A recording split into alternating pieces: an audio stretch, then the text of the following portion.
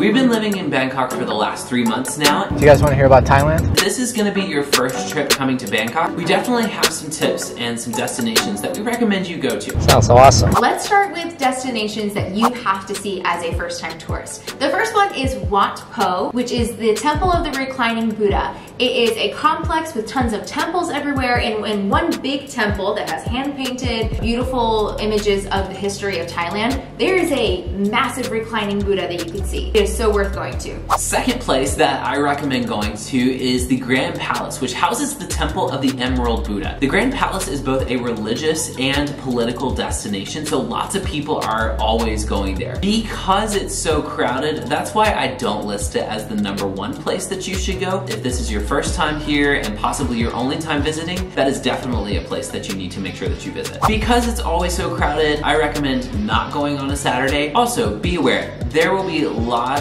of people who are trying to sell you some things. The Grand Palace is always open. If someone tells you it's closed and they try to take you somewhere else, please don't go with them. Okay?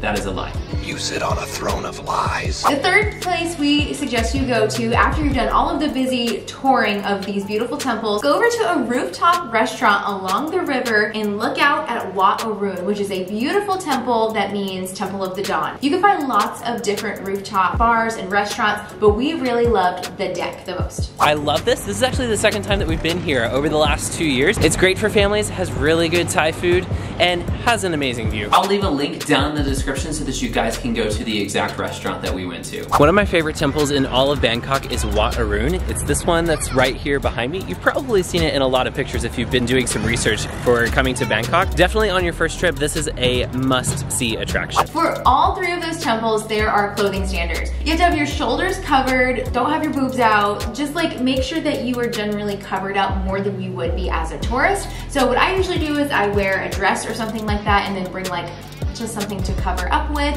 For your legs, you need to be covering your knees at least. I think the Grand Palace might actually be down to your ankles. So you can bring a sarong to put on top or wear some lightweight pants. You can purchase a sarong or cover up, but it is really expensive if you are buying it at these temples. It's kind of like the price you pay for not being in dress code. See, and I kind of think like, it's so hot, I definitely want to wear shorts, and it's kind of fun as a tourist to go in there and buy the big silky elephant pants. They're like 350 baht, which is about 10 US dollars, so it's not a terrible price and you get a fun souvenir. But you can go down the road and buy them for 100 baht. That is true. Shorts cannot be worn into any of those temples, as well as pants with rips in them. You learned that the first time. I did. I thought it was so ready. I had my shoulders covered, I had pants on, but they had rips. On top of destinations that you want to go to, Bangkok is known for its shopping experience. So you're going to want to find some awesome places to go shopping. The ultimate place to go shopping is the biggest open air market in the world called Chatuchak, or JJ's. And I am not saying it in the correct Thai pronunciation,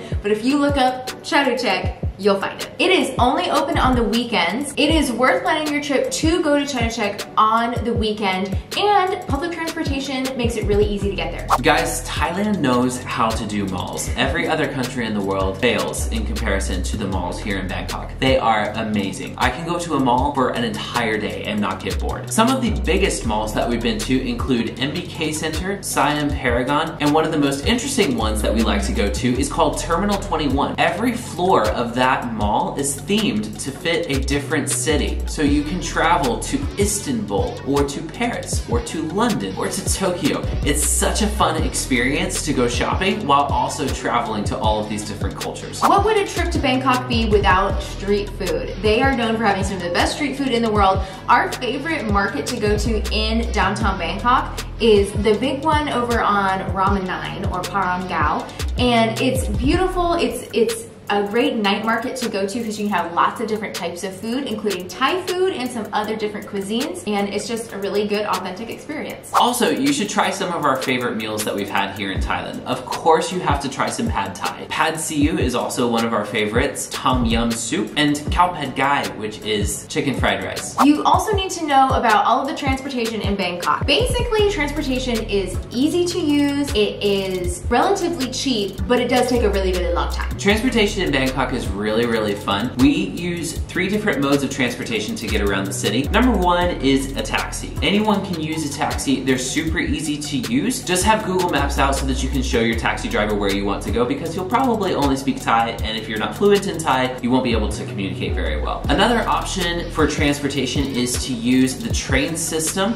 which has 3 different lines that you can use, and that is the airport link, MRT, and BTS. Keep in mind that if you're transitioning between those lines, you'll have to actually get out and buy a new ticket, because those are not the same lines. The last one, and one of my favorite to use, is a water taxi. Water taxis are great because you can use Google Maps to get around. They're affordable, and it's so much fun to be able to just sit back and relax and enjoy the scenery as you float down the river. Here are just some general tips that you should know before you get here. If you're landing in BKK, the Suvarnabhumi airport, you should jump on the airport link and just take that into downtown Bangkok. Don't worry about a taxi. Another thing to be aware of if you're going to the Grand Palace is to be ready for some aggressive salesmen. Now, none of these salesmen are going to rob you. They're not going to hurt you at all. They're just going to be very aggressive in the way that they sell. So just be prepared to confidently say no and walk away. Drink lots of water. It is so hot, and if you're coming from somewhere outside of Thailand, your body's probably not used to it.